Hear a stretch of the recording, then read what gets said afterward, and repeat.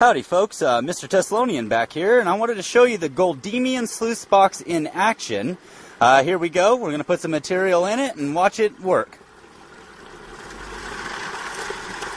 And if you notice, you can put that material through this top GolDymium pretty quickly here.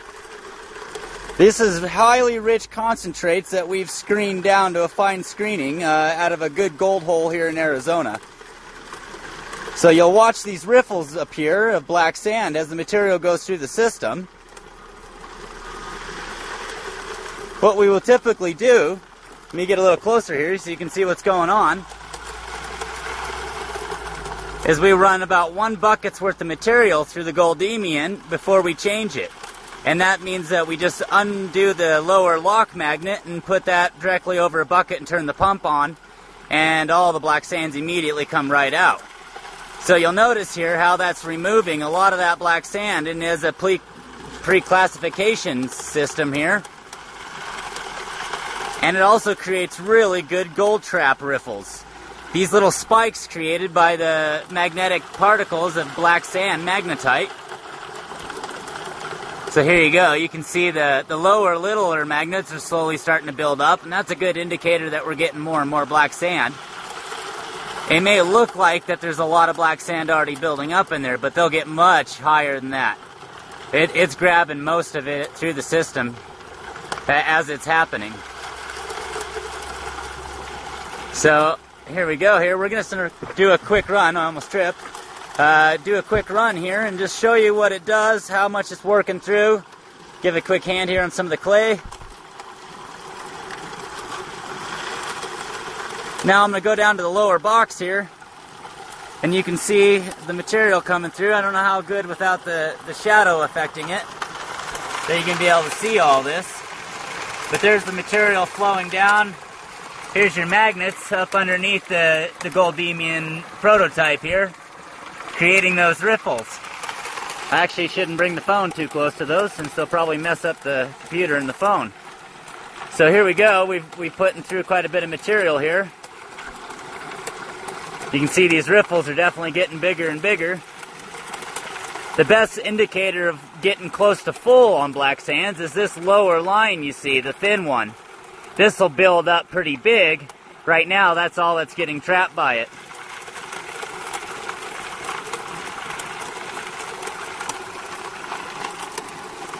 All right, well, I'll turn the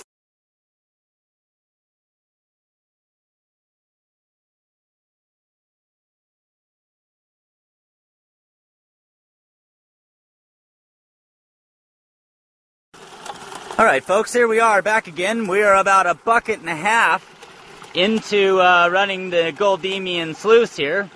And you'll notice just how much bigger these riffles have become with their black sand. And it's still pulling out large amounts. I mean, this thing really does a good job for a long time pulling your black sands out. You'll notice that lower riffle I indicated to you earlier that was still small has gotten much bigger. In fact, there's a nice pile building on the lock magnet and on the lower indicator magnets at the very bottom down here. Those are my black sand indicator magnets, and they're starting to get to the point where I'm going to want to change this. You can let some black sand through your lower sluice box down here. You just want to keep most of it out.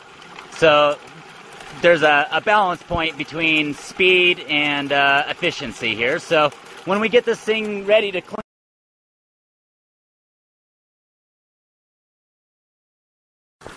alright, here we are. We've done 2 buckets of material through the GolDymium, so I'm going to turn it off, show you what it looks like without the water running.